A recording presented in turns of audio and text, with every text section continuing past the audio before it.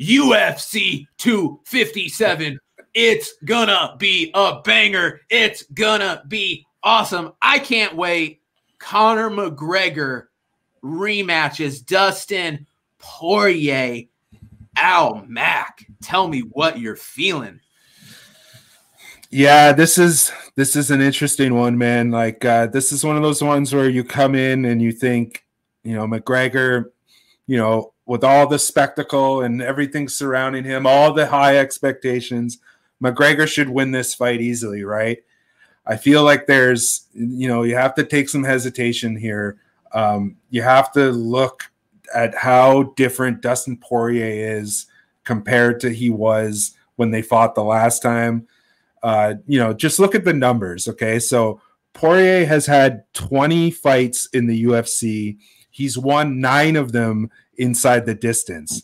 And we compare that to McGregor. McGregor has had 11 in the UFC. He's finished 7. So technically, Poirier has more finishes in the UFC. That doesn't really mean anything, but just based on the experience, Dustin is a little bit more in that, he's been there. He's been there a little bit more. The only times that you think that with McGregor, McGregor got flattened against Khabib. He went the distance with Nate the second time. And, some people even argue that Nate won that second fight. So sure. Conor's he's almost like Deontay Wilder in a sense that if he doesn't get the fight finished very quickly, it's up in the air. Who knows what's going to happen? That's what everybody thought when he fought Floyd Mayweather, right? Everyone was like, Conor's going to go out there and he's going to flatten him in the first round. Obviously, that's not how that went. But, it's all about he has so many gaps in his showing because then, you look at how when he fought Cowboy, that's exactly what he did. He went out there and he knocked him out in 40 seconds. When he fought Aldo, he went out there and he knocked him out. It feels like if Dustin can get past that first round, that this is anybody's fight. If Dustin can hold, if he can hold him off, if he can get Conor, who hasn't fought since 2018, he hasn't fought, more than a round in the UFC since 2018, since he lost to Khabib, putting the Cowboy fight aside.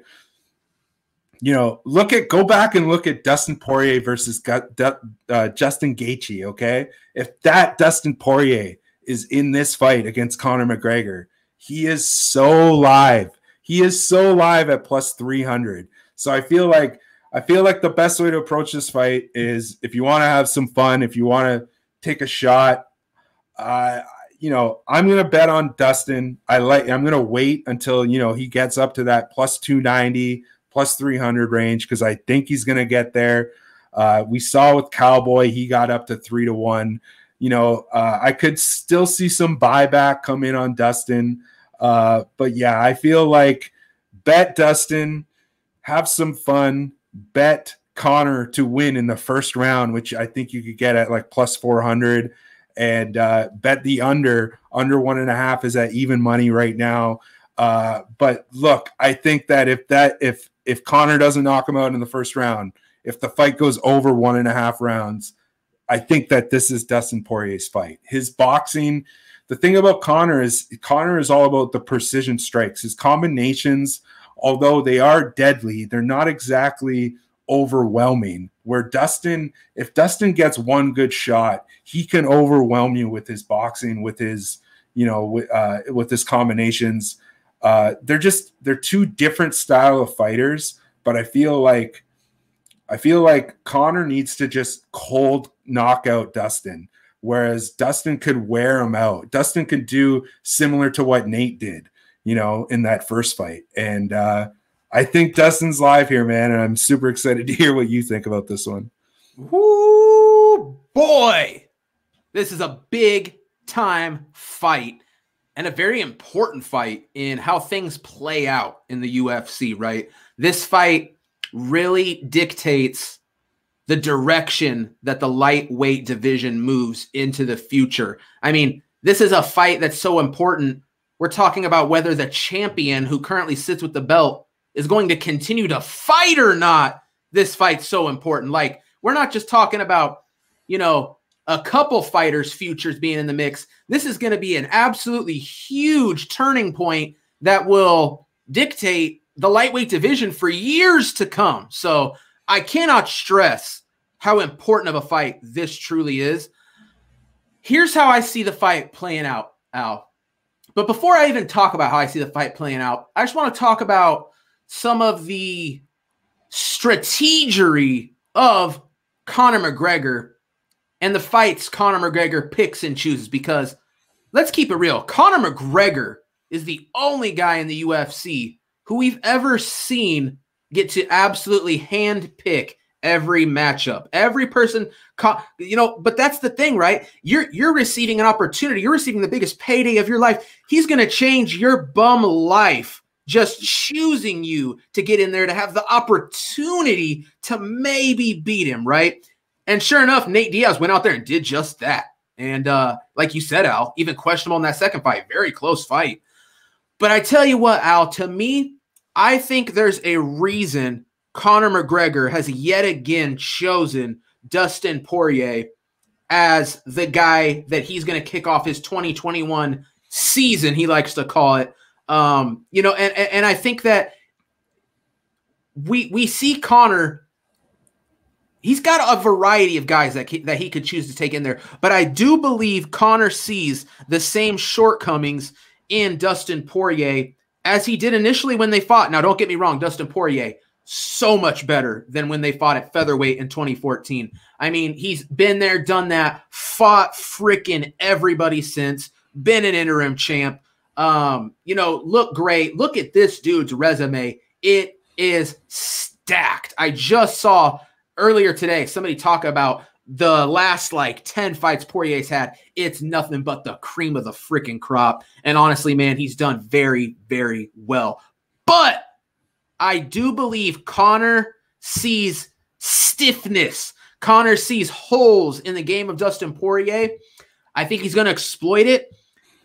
I honestly think right now, from what I can gather, we are seeing the most mentally prepared, focused, driven, physically peaking Conor McGregor. I truly think on Saturday we see the best version of Conor McGregor we've ever seen. From what I can gather, I truly believe that. Does that mean Dustin Poirier can't win? No, not at all. Al, I think you're right, man. This fight gets beyond the second round. That is the game plan for Dustin Poirier. Drag Conor into deep water. Make it a bloody, slobber knocker, war of attrition where the man with the will to win is going to come out on top. That's Dustin Poirier in this matchup. Dustin Poirier needs to make this fight look nearly identical to the fight, the war he just had with Dan Hooker to get him in this spot. Speaking of which, Dan Hooker in that co-main event against Michael Chandler, very intriguing matchup. I like that one quite a bit. But, you know, I see Poirier coming out, being Poirier, right? Conor's, we're not going to see Poirier shoot a double unless it's out of pure desperation and he's very hurt, right? I think we're going to see Dustin Poirier try to reach back in time and take that knockout away, take that win back. You know, I think that's in the back of his mind, you know, for us to come out even, I need to knock out Conor McGregor. And I think that's a big mistake here. I think Poirier is going to go out there, try to prove a point that he's the superior boxer with Conor McGregor. And I just don't think that's the case, man. I think Conor picks his shots, chooses his shots. I think Conor, if he doesn't get the KO in the first round, I think he gets it in that second round. I think I really, really like the under 1.5. I think that might be the sweet spot here. Absolutely not going to be mad at anybody taking that first round KO, second round KO prop for Conor McGregor. I think both are absolutely in play. But I do, man. I think, but hey, two clear paths to victory. And like I said, I think it's Conor early, Dustin late, or even Dustin by decision is in the cards. Very possible. But like I said, man, I just feel like Conor has Dustin's number. I think he's been hand selected due to what Conor sees on tape. The timing factor as well plays into this. Conor's notoriously good for choosing someone who's fresh off a war, somebody who's taken a lot of head trauma. You want to talk head trauma, man. Dan Hooker about took out Dustin Poirier a few different times in that 5-round war. I'm not sure if enough time has passed. I'm not going to hold it against Dustin too much, the damage he took in that fight, but I am worried about it. And I'm afraid Conor with that piston left hand, that touch of death, I think he finds it. I lean Conor McGregor by early finish, round 1 or round 2. Al, do you have anything you want to add to that? Yeah, just like a couple mental notes that I took from, watching. This is one of those fights where I'll actually go and watch the tape on both these guys, because how could you not, right?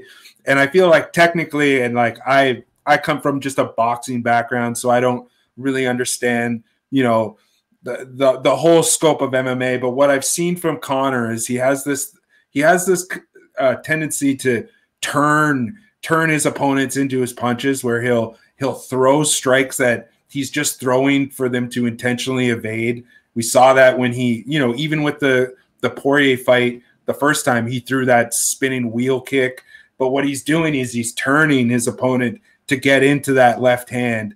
I feel like it's almost like a thing where that era is almost past, where like Dustin should be smart enough to know that Conor's going to try to turn him into his strikes. And I think that Dustin just has to go straight forward and not try to evade him. That when he throws those wheel kicks, he might have to go for a takedown or something like that.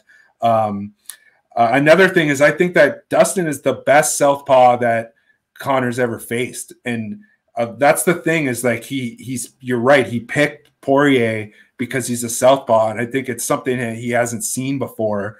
And I think that he wants to set up, such a great knockout or whatever it is. There's something that he sees in Poirier that he wants to expose. But I think that, looking at the tape, Poirier is, like I said, I think he's the best southpaw that Conor's ever faced. I think that, the way that he fought Gaethje, if he does the same thing with that he did with Gaethje, it's going to end badly. But I feel like he learned from that. And when you look at how he fought Hooker, and, really, really well timed, really, picked his spots, chose when to come in and stuff like that. Because like, if he gets dragged into like a brawl like he did against Gaethje, Conor has that, that he's got that skirmishing left hand where he's going to throw it out, to try to draw in try to draw in the offense from Poirier. And that's when he's going to, the same thing that he did with Aldo, the same thing that he did with, even in some of those rounds with Floyd, he has that ability to draw you in and then stiff you with that left hand. And, it's the best left hand probably in combat sports of our generation, I think. But I just feel like, I think the difference between what I see and what you see is that I'm not as high on.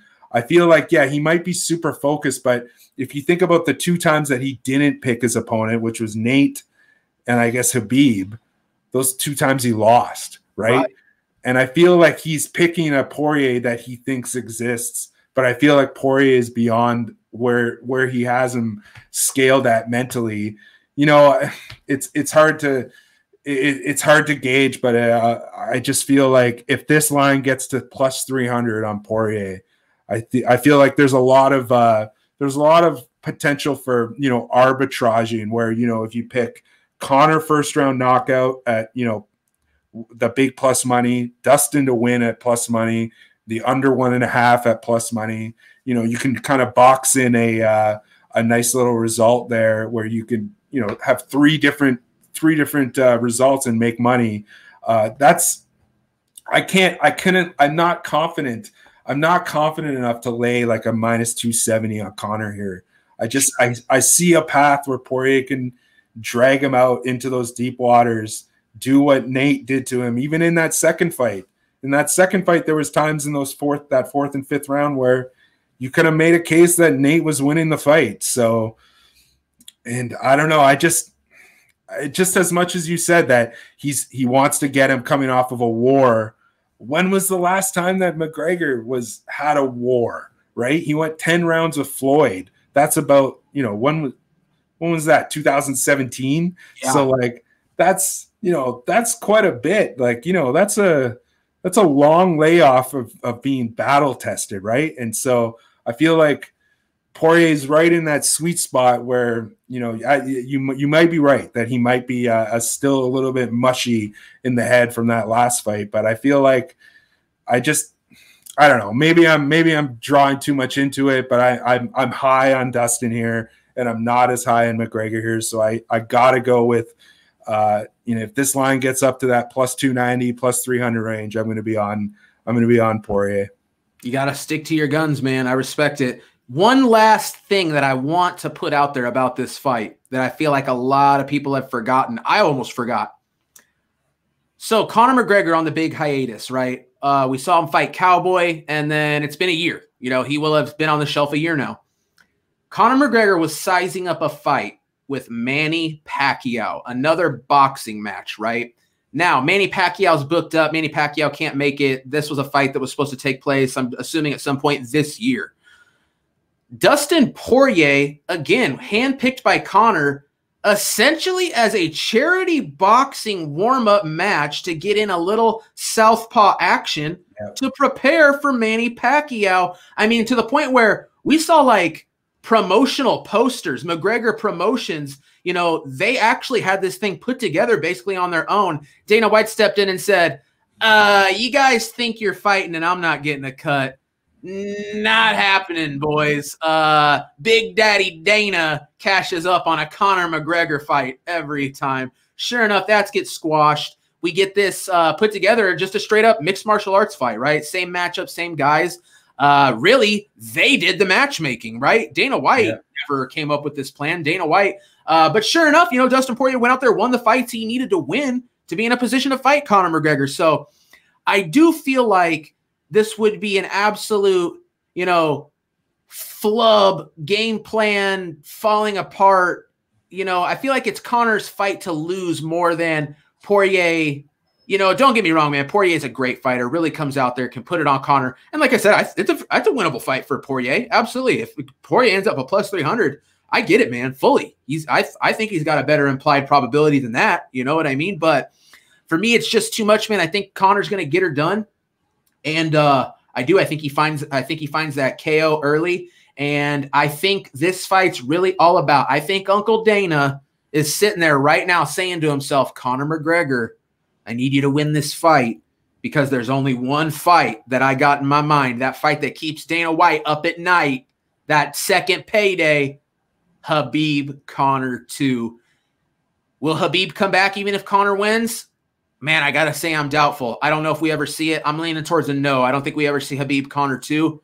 But, man, Uncle Dana might pull out the checkbook, tell Khabib, listen, I'm going to start writing zeros. You tell me when to stop. I need this fight. And honestly, if we do get it again, I'll be very hyped. It'll be a great fight. And I'm willing to watch it. So I think that's the narrative Dana White's trying to push. I think it's the narrative the UFC is trying to push. Hey, narratives blow up in the UFC's face every freaking week, though. Just look at Mounir Lazzez.